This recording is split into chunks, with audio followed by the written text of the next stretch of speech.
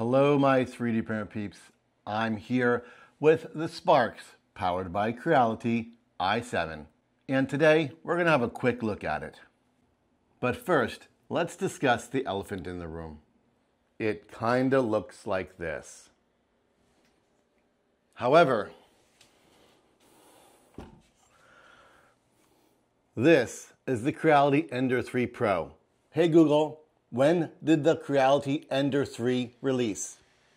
The original Creality Ender 3 was released in March 2018. Alrighty then.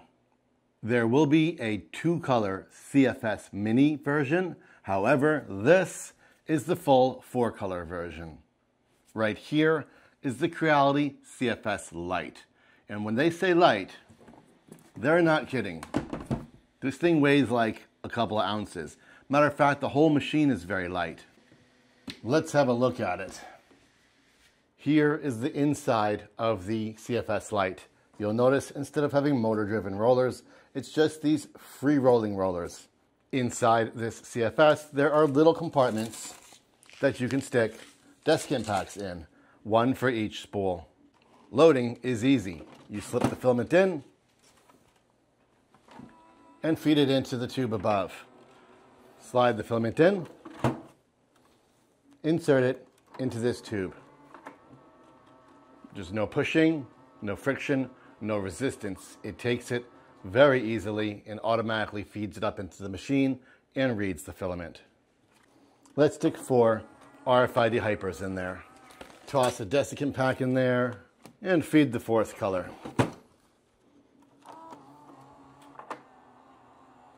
We've now got a 4-color CFS Lite. You might recall the original CFS has these really difficult to reach and press buttons on the bottom for releasing the filament. The CFS Lite has moved them to the front. They're very easy to reach, very easy to press. Simply depress the button, pull the filament out. Here is the back side of the CFS Lite. You'll notice no hubs, no buffers, no splitters, no 4-ways. Here on the bottom, absolutely nothing to deal with. All of your feeders, couplers, releases are right here across the front and top of the CFS Lite, making things a lot more easy to service. Here on the top of each feeder is a simple coupler. You depress the button and remove the PTFE. It's very easy. These couplers work really well. Also, this entire unit easily snaps up for service.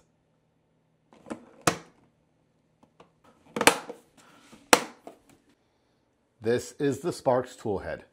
This is a 4-to-1 splitter. You've seen these before, but this is just the way the industry is going. Just like textured PEI, linear rails, direct drive, all of the manufacturers, Anycubic, Bamboo, Creality, they are going in this direction. It's not necessarily a copycat. It's an accepted universal change in how 3D printers are being designed. Behind it is the hot end harness. Remember when these used to be long and wide and stiff and rigid? Now it's one simple pliable cable mounted to the hot end. Here is the tool head. The cover simply snaps right off. It couldn't be easier. Inside, you'll recognize the spinning logo. We've seen spinning logos on the Bamboo A1, the high combo, and it's now here on the i7. It serves no purpose. It's just a fun little cosmetic.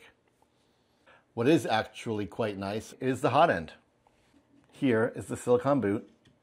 It pinches off easily. This is the locking mechanism. You flip it up, unhook it, bring the nozzle down and forward. That's it. That's the entire removal process, and you do it cold. Unlike the competitors, FlashForge, Anycubic, Bamboo, all of which have gone magnetic, Creality has gone with this locking mechanism. And there's no 2 ways around it. It's really nice. The install is easy, and it's extremely secure thanks to the locking clip. The silicone boot pushes on with ease as well. This is a really nice hot end. I'm very pleased with it. Here's another look at the side. You'll see it unlocks. This little clip comes forward. This little boot comes off. The hot end comes out. The hot end goes back in.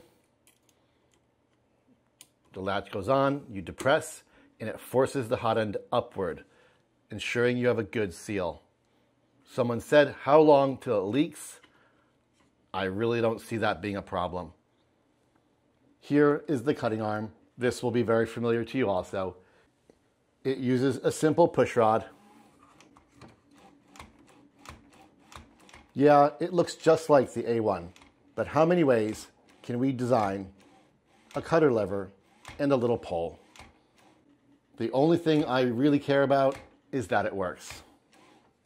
Creality did design the cutter blade and the lever for quick swap. I'm going to leave mine alone for today. We'll do all that another time. For a budget beginner machine, we have a really nice shroud. Remember back in the S1 days when you had a 3D print like a Zoof shroud and it gave you these multiple vents? Well, now we're getting them stock. That's pretty nice. Of course, this all comes down to how well the fan works, and it does look like there's a pretty beefy fan here on the tool head. I kind of like how it says SparkX at the bottom. Here you can also see the nozzle. Speaking of harnesses, this is the hotbed harness, and this is the harness connection at the hotbed.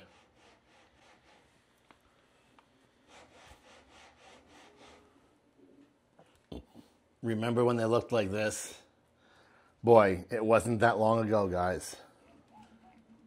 Here is the poop chute. I really like the way there's no poop chute. It simply cleans and flings, clean and fling, clean and fling. That's it, the clean and fling system. I just named it. You heard it here first. On the chute systems, a lot of times the filament gets dragged onto the bed, stuck in the chute, clogs up and ruins your print. These clean the nozzle and fling the poop away from the printer. I'd love to see enclosed printers get to a point where this is what they're doing. Clean the nozzle, fling the filament away from the printer. Speaking of cleaning the nozzle,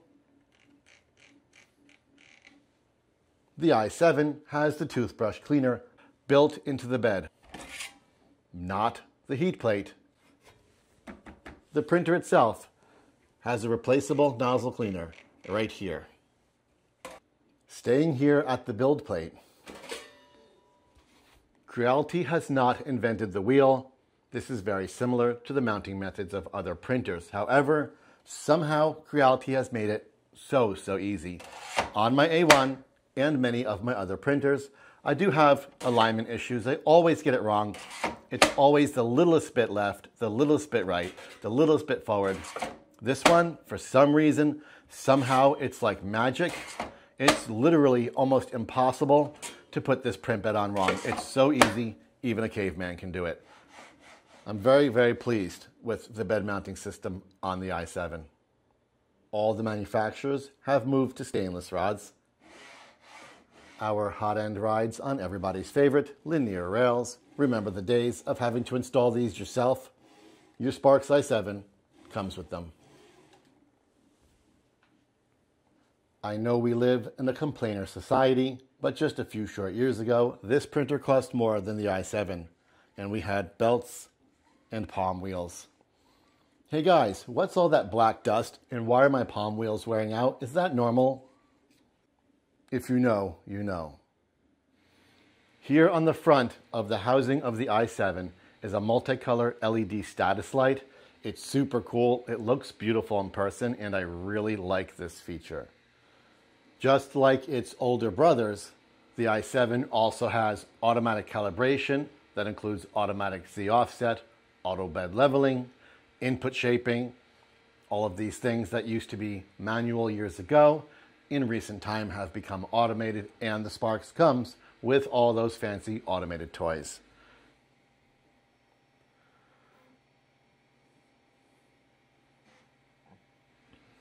That means auto bed leveling, Z offset, input shaping are all done by itself. No accessories, no manual tuning.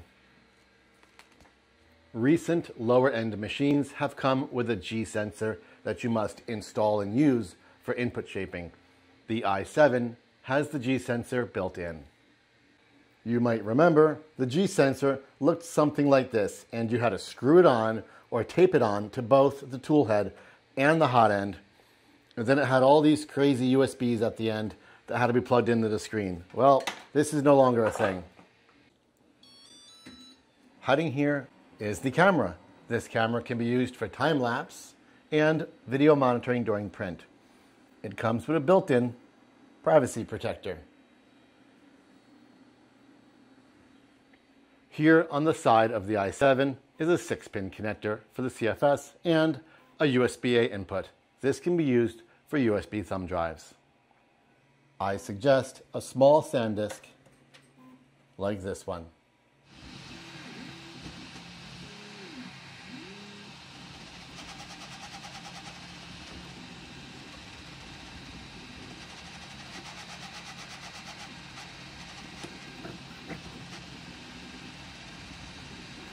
And there we have our first decent look at the SparkX powered by Creality i7.